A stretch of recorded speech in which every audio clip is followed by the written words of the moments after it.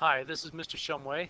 This video clip explains how to use what we've learned about heat capacity to see if putting a power plant on the San Juan River would be a problem with heating up the river water too much. So let's say it's an 850 megawatt power plant operating with an efficiency of 25%. The nearby river is used to carry away excess heat. So how much heat is transferred to the river each second? So first of all, we need to figure out how much energy is wasted. So let's figure out the total energy and subtract the electrical energy from that. So we know that 25% of some total is equal to 850 megawatts. So let's find out the total energy put into that thing.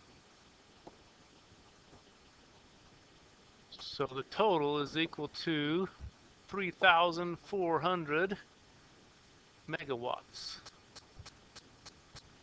Okay, so if we subtract the 850 that was useful electrical energy,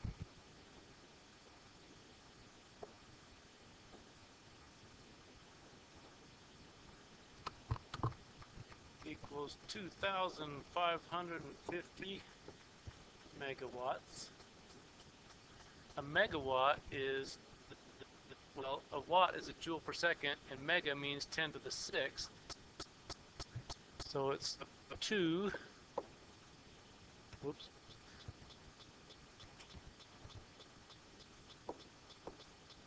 with 6 more zeros, because mega means 10 to the 6th. So it's 2.5 billion joules of heat. Uh-oh, are we going to warm up our river? Well, let's say our river has a flow rate of 5 million joules every second,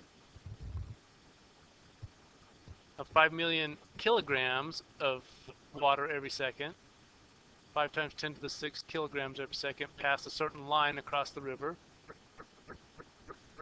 So let's find out how many joules for every kilogram.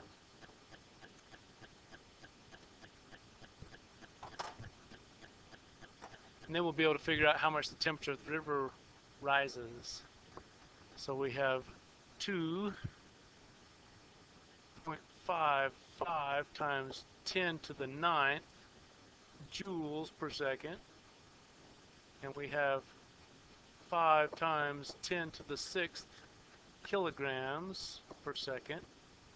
The per second cancel, so we have joules per kilogram. When we're dividing exponents, 10 to the 9th divided by 10 to the 6th, we can just subtract exponents, and we know that they'll be in units of 10 to the 3rd. 2.5 divided by 5 equals about half. So we have about 0.5 times 10 to the 3rd joules per kilogram, which is 510 joules per kilogram of water. Well, it takes 4,000 joules to heat 1 kilogram of water 1 degree, so we know it's going to be less than 1 degree.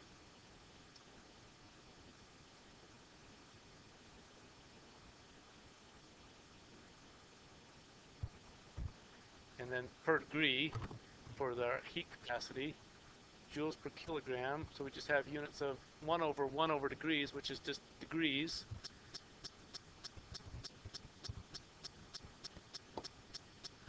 So I used 4,200 joules per kilogram, but anyways, that all comes out to be about somewhere around 1/10 of a degree.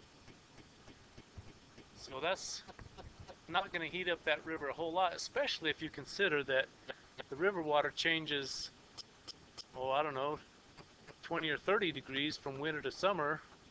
So 1/10 of a degree, I don't think the fish are going to notice that at all. I don't think it's going to change the wildlife anyways.